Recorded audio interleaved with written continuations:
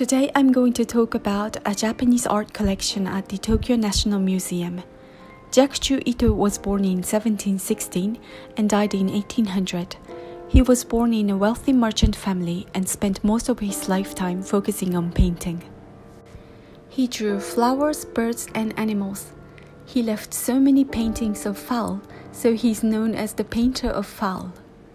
The title of the piece is Fowl with Pine and Plum, a monochrome piece painted on the folding screen by ink.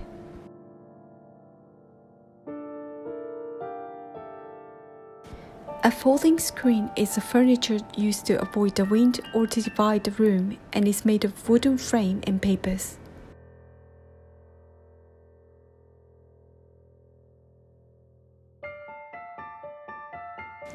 In Japan, the painting on the folding screen began in the 8th century, and after 14th century, it became very common.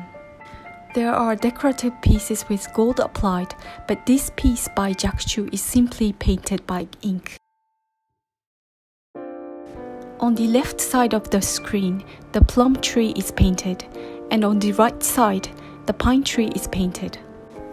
Both the plum and pine trees are considered as lucky icon in Japan and are often used for the motif of the picture. Fowl is also considered auspicious, which tells the arrival of the new day. In the case of Jakuchu, he seems to depict the fowl as something very close to him.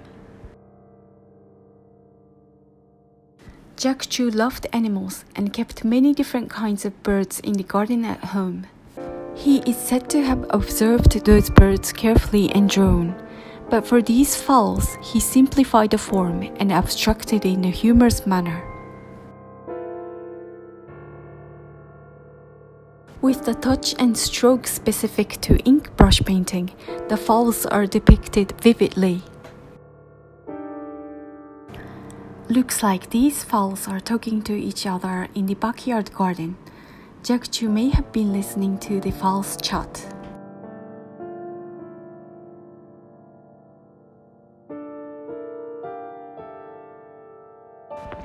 This is called toro, a lantern made of stone that is set in the Japanese garden. If you look closer, you can see it is stippled.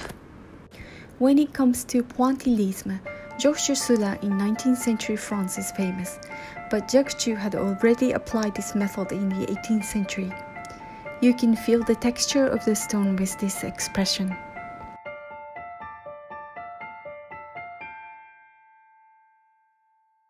A small amount of red is applied on the comb, mostly drawn by the variety of ink density, and you can even feel the fluffy feather.